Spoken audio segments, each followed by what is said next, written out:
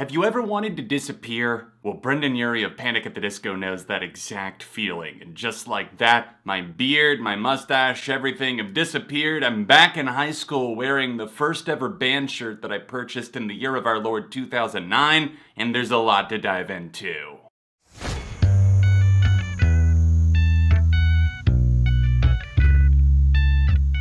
Hey neighbor, welcome back to Beyond ARTV. My name is John. We need to talk about this Panic at the Disco situation because as of today, January 24th, 2023, 20 years of Panic at the Disco, not quite, given that they formed in Las Vegas in 2004, and now 19 years shy of just hitting that 2-decade mark, Brendon Urie is officially retiring the name Panic at the Disco. This is a move that I and many other fans have been asking for years, basically saying just drop the Panic at the Disco thing and go Brendon Urie solo, considering he was the only permanent member still in the band. Now that he's actually doing it, it was just all so sudden and unexpected. Viva Las Vengeance just dropped in the summer of 2022, and now early winter 2023, it's the end?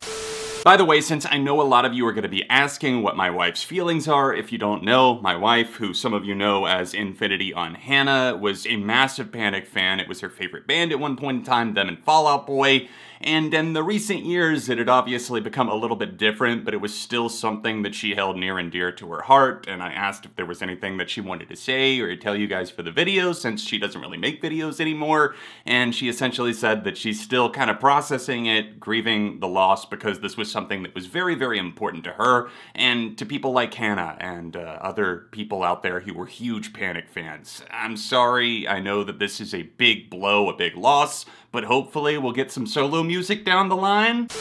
I 110% understand and respect why Brendon Urie is closing this chapter of the book, but let's go to his statement before I say anything else. Well, it's been a hell of a journey. Growing up in Vegas, I could have never imagined where this life would take me, so many places all over the world and all the friends we've made along the way. But sometimes a journey must end for a new one to begin. We've been trying to keep it to ourselves, though some of you may have heard. Sarah and I are expecting a baby very soon. The prospect of me being a father and getting to watch my wife become a mother is both humbling and exciting. I look forward to this next adventure. That said, I am going to bring this chapter of my life to an end and put my focus and energy on my family, and with that, Panic at the Disco will be no more. Damn it, Brendon, you got me crying in the club over here on a Tuesday. I really didn't know how to process this information, but when I look back, Panic at the Disco played such an important role in my musical journey in my own life, so for that, despite all of the controversies, despite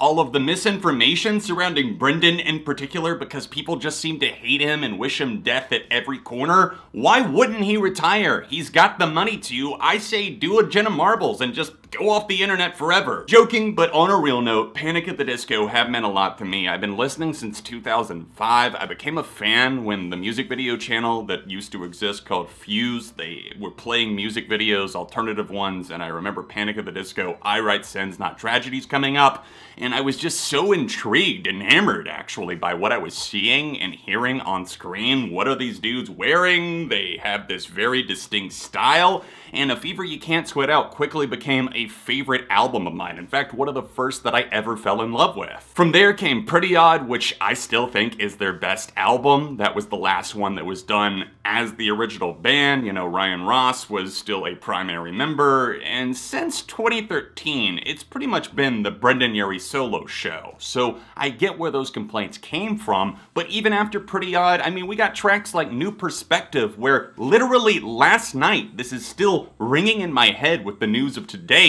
I fell asleep listening to music around 10 o'clock or so, and I dozed off, and I woke back up to the song New Perspective. In the next morning, Panic announced that they're done? It was a surreal thing. It's one of those no-skip tracks for me, and it was a no-brainer to, at the time, wake up to it and just fall back into it and sing the chorus for the millionth time, but now it has a bit of a stranger truth to it, considering that Brendon is about to become a father and actually see things from a totally new perspective. From gracing the cover cover of Rolling Stone magazine before even Fall Out Boy could get there, which is wild considering Pete Wentz was the one that literally discovered them and signed Panic at the Disco to a record label before they had even played a single live show together. So many gambles were taken on this project, and over the years, everything changed, but Brendon Urie was there at the core of it all, directing, giving input, and eventually taking over as the creative lead. And while many people, including me, have very mixed feelings on certain albums like Pray for the Wicked,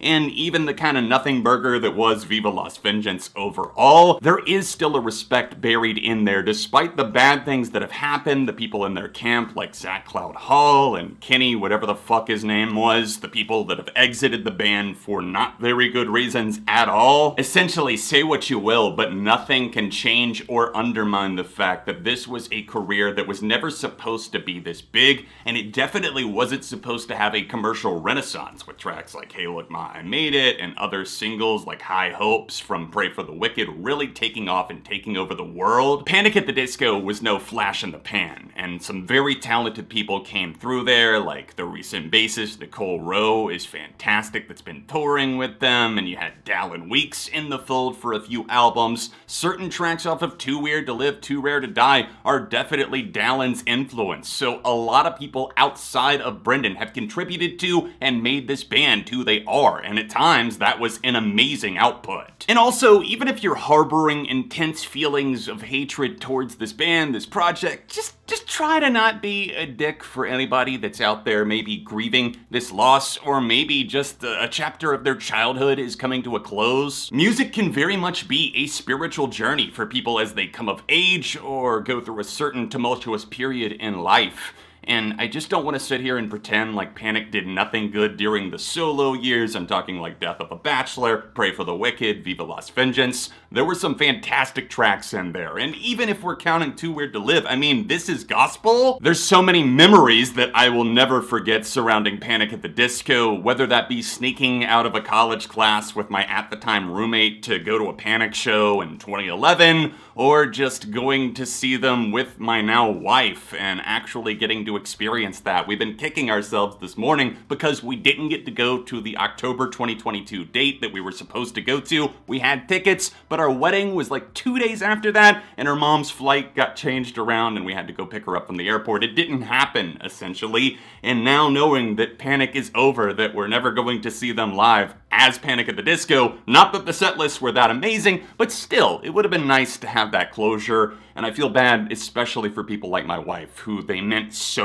much to. Thank you, Brendon Urie. Thank you, Ryan Ross, Jon Walker, everybody else who came through Panic at the Disco's revolving doors. I really do have a special place in my heart for your music. And now that we say farewell to Panic at the Disco, I want to know how you guys are feeling. Let me know in the comments down below. Were you a massive fan? Were you a massive hater? Somebody that was in between and this is affecting you in a different way? I want to know how everybody's feeling out there. Don't forget to hit the like button, subscribe for the love of music. Check out more of my Panic at the Disco videos by tapping here or tap here for another recent track review. All of my socials are in the description, and I'll be back soon for more on Beyond ARTV.